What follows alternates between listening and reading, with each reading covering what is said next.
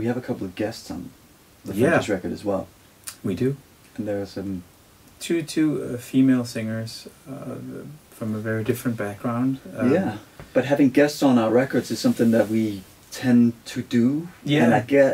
Did that start with the Frengers record? Or was Yes. We never had anyone before that.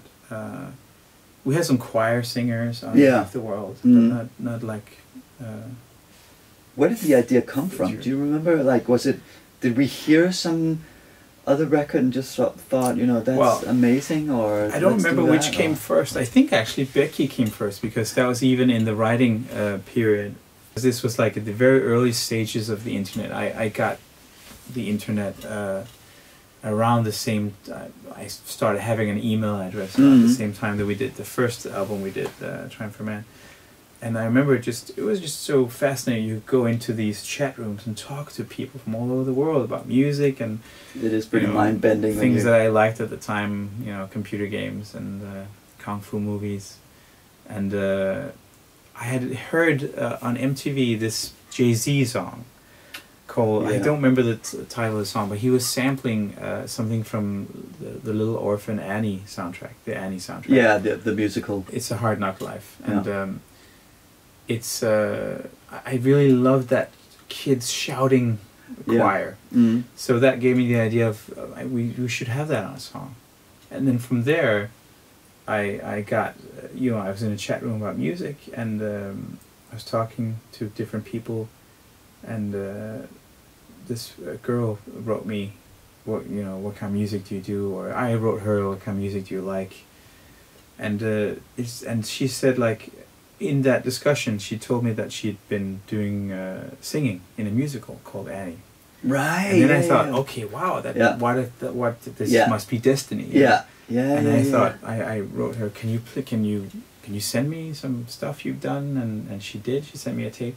She had a great voice and a really beautiful timbre in her voice.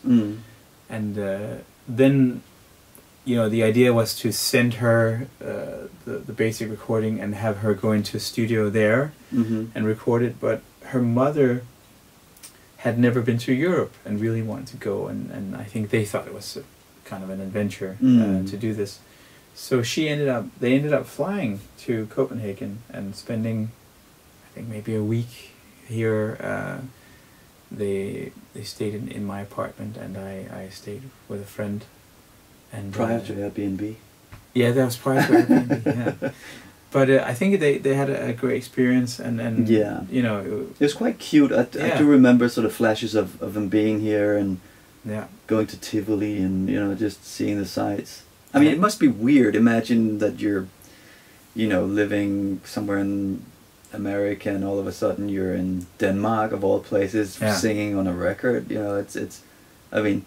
Today maybe, but 15 years ago that was pretty unheard of. You know? And I love how random it is. I love that it's just like something has just happened. It happened for a reason. In a way, you know.